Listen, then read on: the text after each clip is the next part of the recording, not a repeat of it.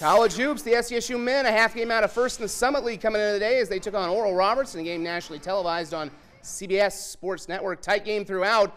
Late in the second half, Luke Apple, hoop and the harm, part of a season-high 25-point effort for him. SDSU on top by 5 after ORU scored 4 straight to get within 1. Matthew Moores to William Kyle III with the dunk.